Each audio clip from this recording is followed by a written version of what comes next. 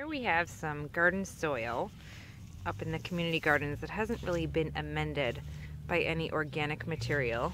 I do see a little worm over here, so we have some creatures coming back.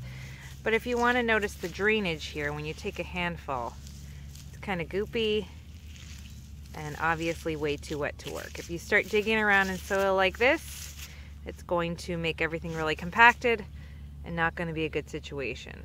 So stay away from soil that looks like that. Wait a little bit longer to start working it.